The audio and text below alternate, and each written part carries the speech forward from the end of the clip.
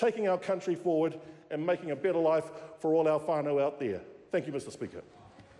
The Honourable Jacqui Dean.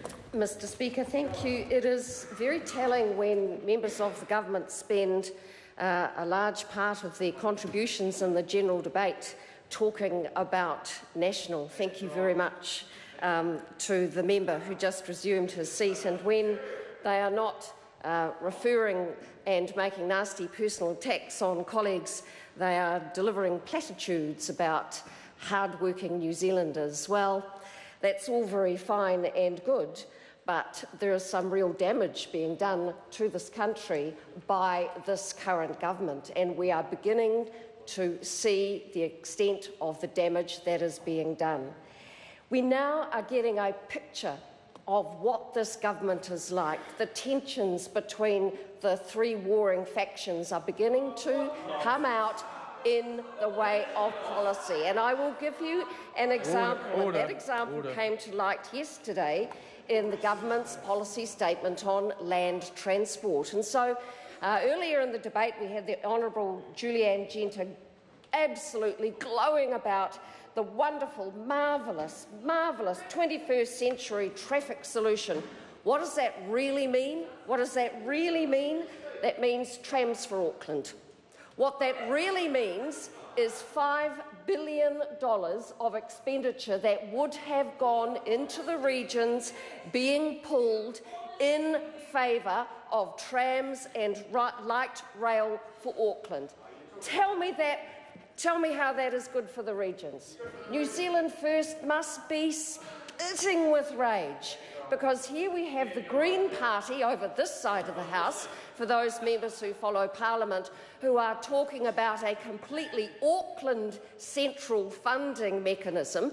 Imagine stealing $5 billion out of the region and standing up and being happy about it, and then on this side of the House we have New Zealand First and Honourable Shane Jones with his Regional Investment Fund, which they say is doing everything for the regions. Where is the compatibility between those two policies? Why are they stealing $5 billion in favour of Auckland, and then they have Shane Jones trying to run a very strong campaign for his hometown in Northland with his Regional Development Fund?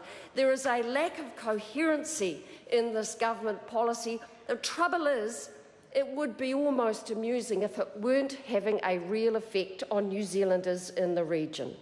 So I had a chat to a relative of mine who lives down south in my electorate. In fact, this relative of mine, lady, lives on an invalid's benefit, has done all her life, all her adult life, because she has got cerebral palsy. So my relative budgets very, very carefully, down to the last dollar, as she puts the rest of us to shame. She budgets $7 per week for fuel. She needs that fuel so she can go to the doctor, so she can go to the supermarket, so she can go to the swimming pool to do exercise, so she can go into town and do her jobs. She is not unlike many, many, many New Zealanders on low fixed income. So $7 a week per fuel.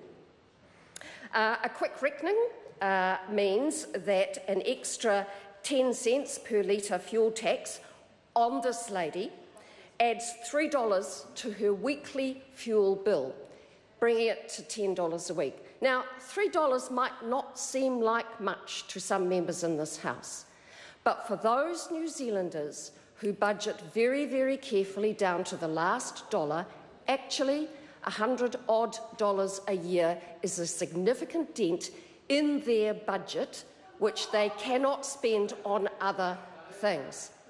And that is before the fact that every other thing that that lady and every other New Zealander in the regions has to factor in: the cost of food, the cost of every other commodity because of the fuel tax going on top. They don't get any benefit out of it, because this is a transport policy for Auckland. Do not tell us that this is a transport policy that is in any way going to benefit rural and provincial New Zealand, because it is not. It is going to drive cost for ordinary New Zealanders throughout New Zealand, never mind Aucklanders who are going to be paying up to 27 cents extra per litre of fuel, this is a poor, poor policy. Mr Speaker. Liz Craig. Thank you, Mr Speaker. It's an absolute privilege to speak.